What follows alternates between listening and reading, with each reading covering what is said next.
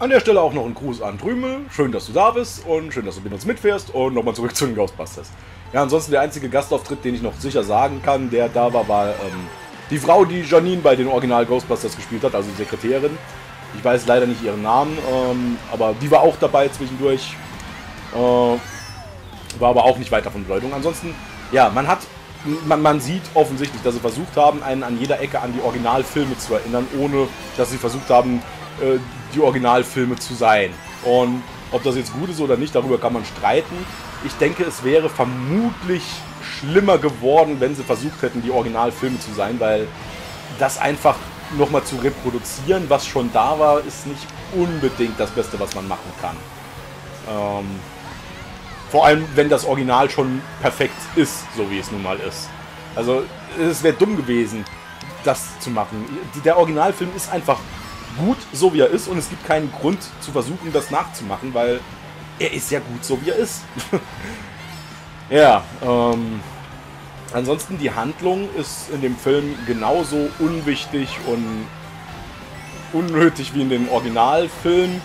Sie ist da und sie treibt den Film praktisch voran, aber sie tut nichts zur Sache. Und das ist genau das, wo der Film dann eben scheitert.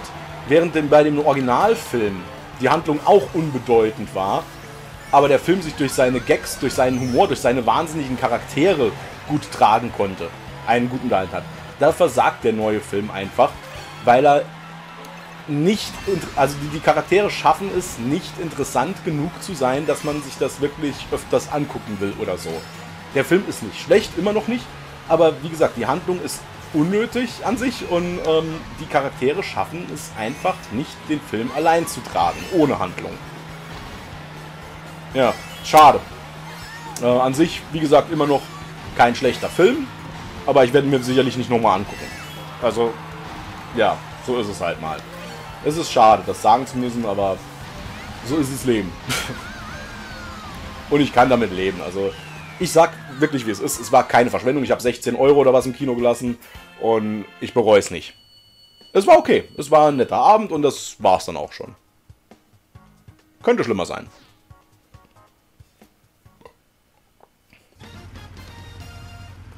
Tja, und wenn ihr jetzt sagt, oder schon vorher gesagt habt, ich muss den neuen Ghostbusters-Film sehen, dann lasst euch nicht von meinem Gerede hier beeinflussen. Guckt euch den Film an, er wird euch nicht schaden, er wird euch nicht wehtun und ihr werdet euch nicht ärgern, wenn ihr ihn guckt.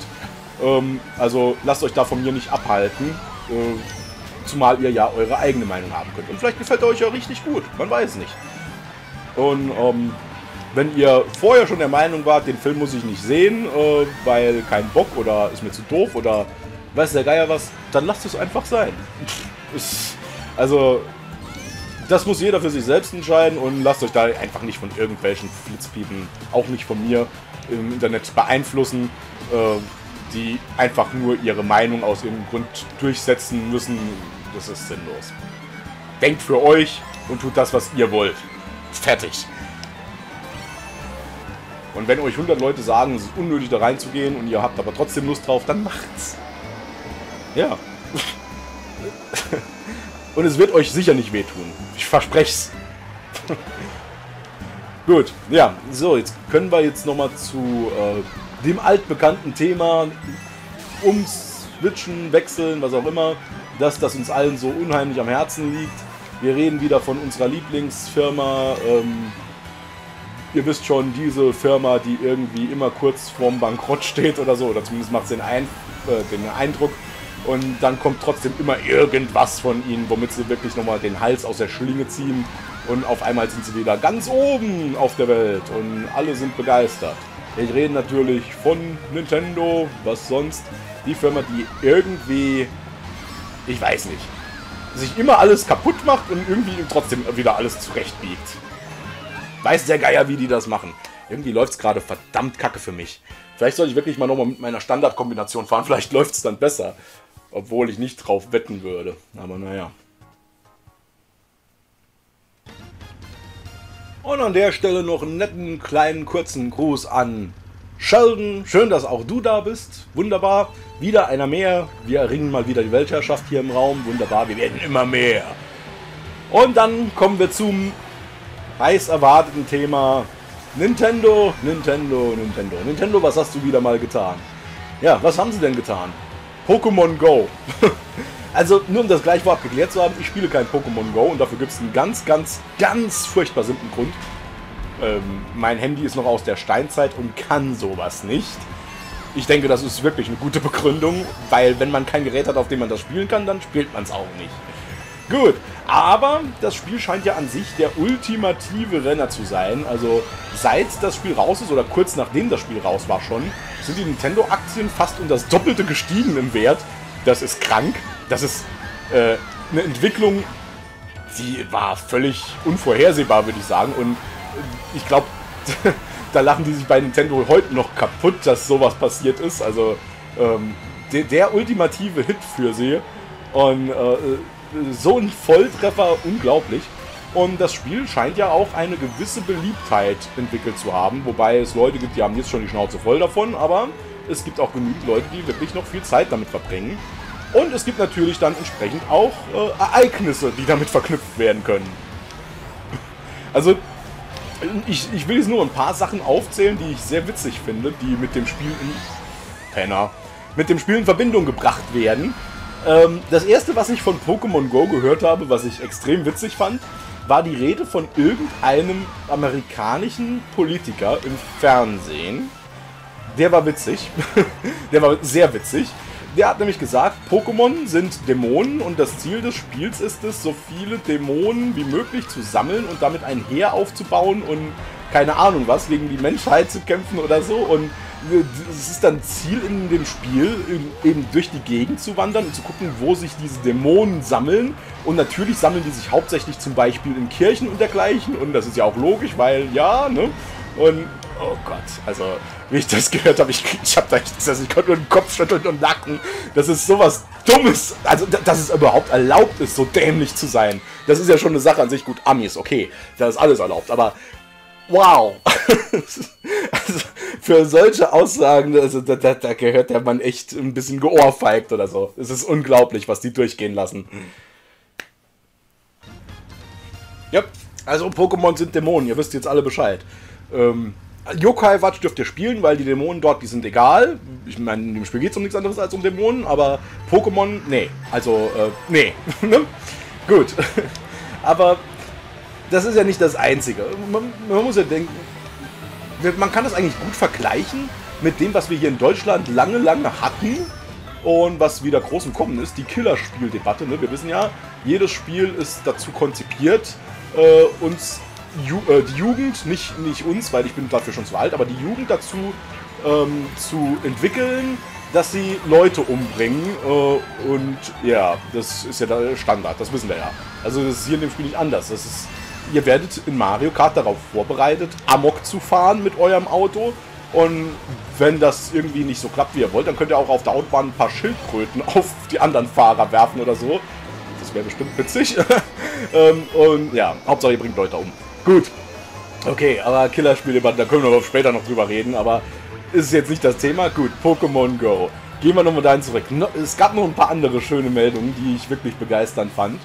Eine dieser Meldungen war, ich glaube es war ein Mädchen, und ich glaube auch, dass es in den USA war, hat beim Pokémon Go spielen, also spazieren ging, im Park oder wo, eine Leiche in einem Fluss oder was entdeckt.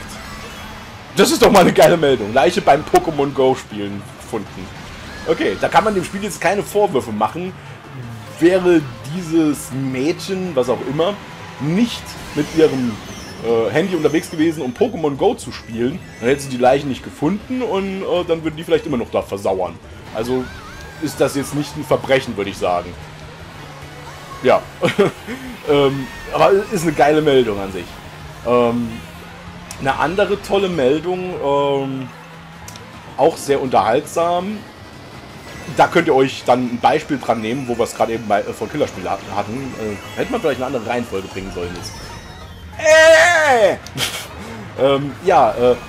Da hat wohl einer irgendwie, also nee, falsch, nicht einer. Da gab es wohl an so einem Pokestop oder was auch immer, ich weiß nicht mehr, was das ist, aber da kamen wohl ein paar Leute zusammen von unterschiedlichen, wie nennen sich die Fraktionen in Pokémon, diese 3 Dinger, denen man sich anschließen kann. Jedenfalls haben sich da einige getroffen und es kam zu einer Massenschlägerei. Und letzten Endes hat dann irgendwer sogar noch ein Messer ausgepackt und dann haben die angefangen, sich da gegenseitig abzustechen. Ist das nicht geil? Ja, also jetzt ist Pokémon sogar schon ein Killerspiel. Es wird immer besser. Daran könnt ihr euch echt ein Beispiel nehmen. Also Leute, wenn ihr Pokémon Go spielen geht, denkt an euer Messer.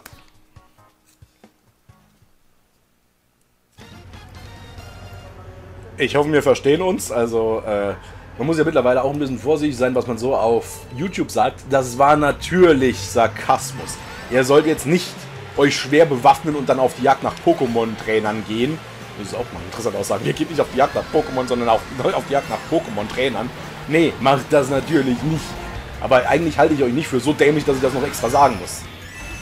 Ich halte nur die Leute, die irgendwie den Inhalt von Videos beurteilen, für so dämlich, dass man das extra sagen muss. Es gibt tatsächlich Leute, die sich um sowas Gedanken machen. Zum Glück bin ich nicht populär genug, dass solche Leute auf mich aufmerksam werden, aber ja, es könnte ja mal durchaus versehentlich passieren, dass da irgendeiner im Internet rumstöbert, was dann die Leute für kranke Videos machen. Und dann kommt da einer und sagt, bringt zu jedem Pokémon-Spiel euer Messer mit. Oh, da ist die Kacke am Dampfen. Ja, aber ich traue euch durchaus zu, dass ihr das von euch aus nicht macht. Ich gehe schwer davon aus. Also, man sollte es nicht meinen, aber ich gehe davon aus, dass meine Zuschauer keine Idioten sind. Ja. Gut, ja, andere schöne Meldung im Zusammenhang mit Pokémon Go. War eine Meldung, die fand ich sehr interessant, ob sie jetzt wahr ist oder nicht, keine Ahnung. Aber es hieß, Pokémon Go hätte mehr für die Gesundheit und Bewegung und alles mögliche bei Jugendlichen gemacht, als jedes staatlich finanzierte Gesundheitsprogramm von der US-Regierung. Ist das nicht geil? Und das in einer Woche, ja, nur um es gesagt zu haben. Ja, das Spiel zwingt euch dazu, euren Arsch von der Couch zu heben und durch die Gegend zu wandern, um da eben dann nach Pokémon zu suchen. Und das war effektiver als jedes jedes staatlich geförderte Programm. Das ist Werbung. Wow. Allgemein, alles, was man jetzt hier hört, kann man sagen, ist Werbung. Auch schlechte Publicity ist Publicity und auch wenn man dann nur von Pokémon Go hört, dass es der Teufel ist und dass Leute sich deswegen gegenseitig umbringen und überhaupt, das Spiel ist in aller Munde. Wahnsinn, sogar ich rede davon. Also, weil mal wieder ein Volltreffer von Nintendo, ausnahmsweise. Lange ist es her, aber endlich mal nochmal ein Volltreffer. Die Firma schafft's immer wieder irgendwie. Wie Phönix aus der Asche. Okay.